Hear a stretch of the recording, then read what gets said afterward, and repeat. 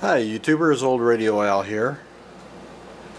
I've gotten several PMs and I've seen the comments on John's recent video on his Atwater Kent 145 regarding the cabinet I found for him. You know, I've known for quite a while that John was going to do that video. Of course, you know, it has been a while. It was around the 4th of July when I found that cabinet. John said he was going to make a special video about it, and to be honest, I kind of dreaded it in a way. You know, I've always been a guy who likes to stay in the background a bit. You know, I'm not comfortable in the spotlight. You know, I guess that's why you don't see me in front of this camera. I'm sure none of you had a clue as to what I look like until Google/YouTube forced me from the shadows. Be that as it may, I wanted to tell you the rest of the story from my point of view. It's also kind of my own story here on YouTube. You know, I lurked on YouTube for a while. I watched videos by guys like John and Rick McWhorter, Bob Anderson, and others. Lockmeister was another guy. I watched a lot of his videos. He had some really good ones. I watched all these videos, but I didn't comment on them, and I never pressed the like button. And of course I didn't make any videos of my own. You know, as I said, I kind of like to staying low key. I'm kind of a private person, as I've mentioned before. I don't have a Facebook account, and this is really the only social media that I participate in. You know, I finally decided to jump in, and I made a couple of very crude videos. The first being a look at my collection. And my collection at that time, it's grown a little bit since then, with no commentary, just music playing. And I got about 10-15 views of that one, and one of the viewers was John. Next thing I knew, I'm watching one of John's videos and it looked familiar, and I think, holy crap, those are my radios. And I was shocked, to say the least. John was giving me a shout out, and next thing I know, I have like 20 subscribers. Well, if you have subscribers, you got to give them something, right? So I started making these little demonstration videos that I make. And I decided early on, I'm just not built for making restoration videos. It takes a certain kind of person to do that, and I don't think I'm that kind of person. So I kind of made my own small niche, more telling the story of the radio and showing them in action. And now I've got like 273 subscribers. Not bad for the kind of thing I do. Along the way, John has continued to support me. He giving me an occasional mention, and every time he does, I have a small surge in views and subscriptions. That's the kind of kindness he had no reason to extend, except that he's just really a nice guy. I've tried to, as they say, pay it forward, and when I can, I try to mention another guy who's starting out making videos, or that hasn't been discovered by our small community here yet. No, don't get me wrong, I'm not comparing myself to John or Rick or Bob or these other guys. Like I said, I have a small niche, and I'm okay with that. I'd still rather be a bit in the background. The point is, John's a generous soul, and I wanted to point that out. Next point I wanted to make, I think, is a big one. You know, John just made a 38-part restoration series on that set, on that AK-145. 38 parts. You know, the guys who work on these old sets, we know the amount of time and energy it takes to make these things look decent and sing again, you know. And you can probably triple or quadruple that, and then you got an idea of what it takes to do that, and at the same time document it for us all. You know, I've made the comment a number of times, and let me emphasize it here. You know, John makes this fun. He's got a gift not only for exacting detailed work, but for making it interesting and entertaining. You know, he engages you with it because of personality and the detail, and you know, just the love and enthusiasm he puts into it.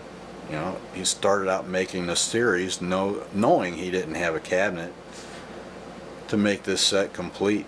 You know, he did it to show us all how it was possible. And you know, when you looked at that radio, you thought, wow. You know, but he took a pig's ear, as the saying goes, and he made it into a silk purse. You know, just a gem. And this isn't a new thing. You know, he's done it over and over. You know, he's got like 340 videos and 1,860 subscribers, I believe, the last time I looked, and you know, over 500,000 views. Well over 500,000 views. And there's a reason for those numbers, you know. He also has some really detailed restoration postings on Antique Radio Forum.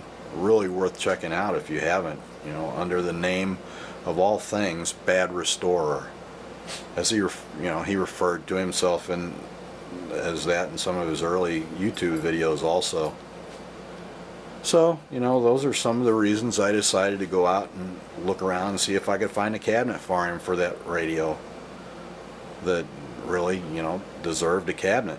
I got lucky, and you know, the third time I went out looking, I ran into a guy I'd bought radios from a few times.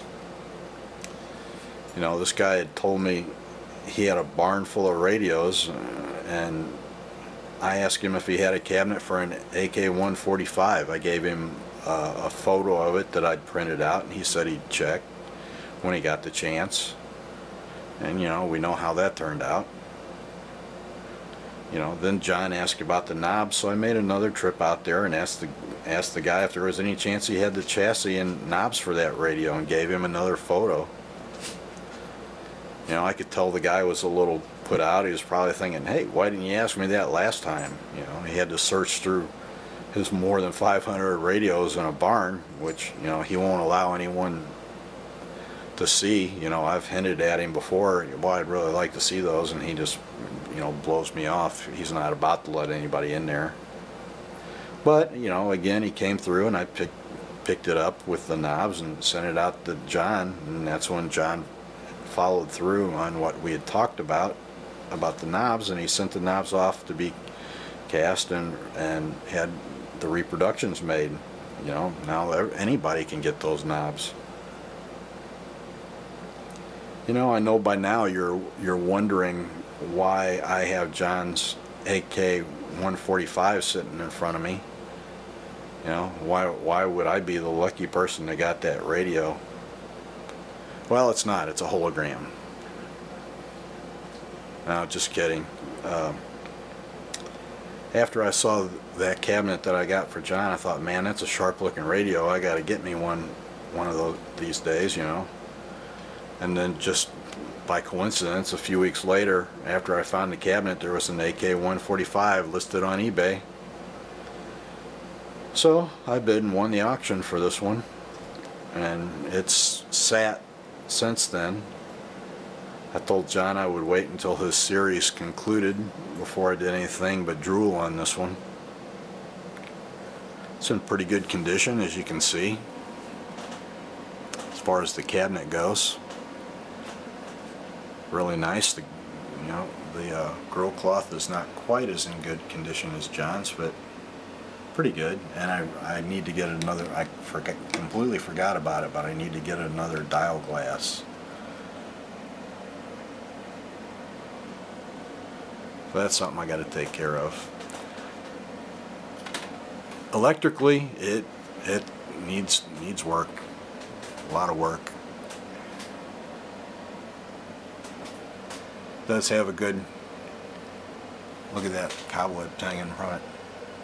I haven't done it, and I literally, like I told John, I haven't touched this except to look at it. So I'm going to start on this pretty soon. It's going to take a while, as you've seen. You know, it won't take me as long as John because I don't do quite the type of restoration that he does, but it's still going to take a long while.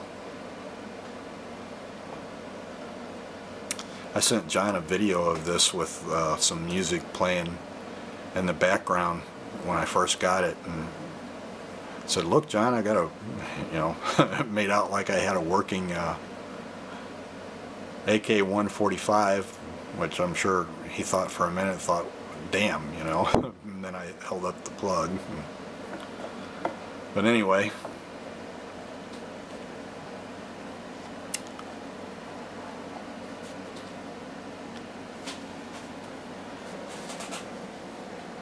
There it is, and pretty soon it'll be the working radio. You know, I'm confident. I have every confidence that I can get it playing again. You know, who couldn't? You know, now we've got a textbook primer on this model to work from. You know, so it all boils down to that, really. I mean, John is a generous man. He's a likable guy. I'm proud to have him as a friend, if only from a distance.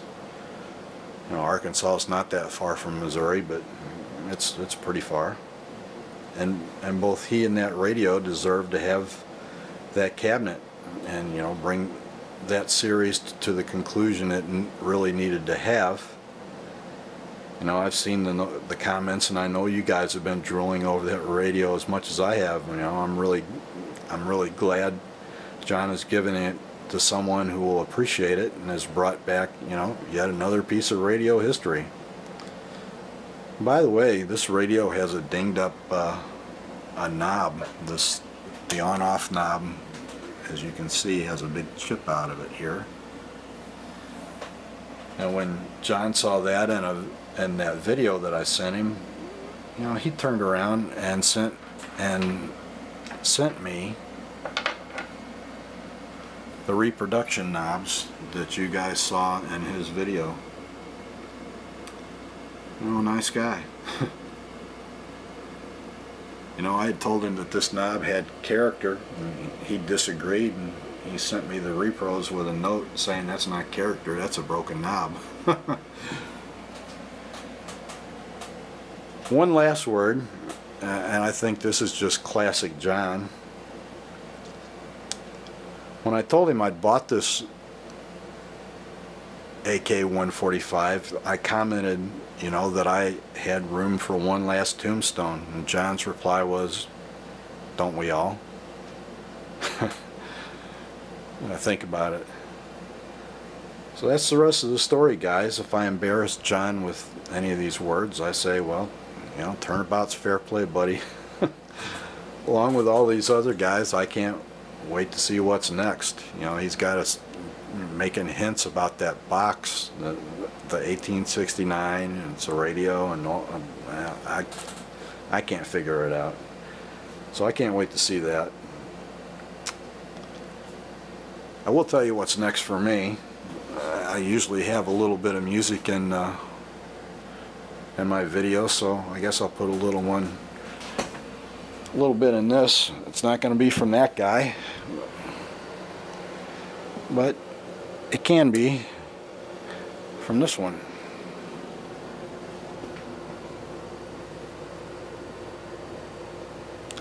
This is an RCA Model 242 that I just picked up last weekend. That's how I spent my weekend. Loving one who loves you, and then taking that vow.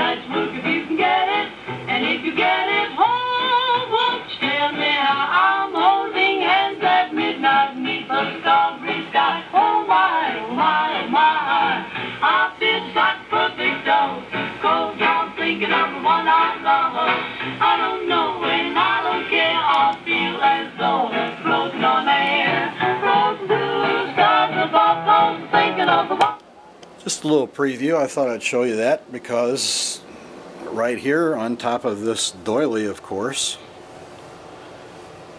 is where my AK-145 is going to sit. So that's it, guys.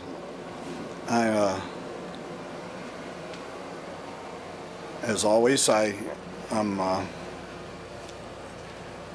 glad you made it to the end of this video, and you know, more radios on the way.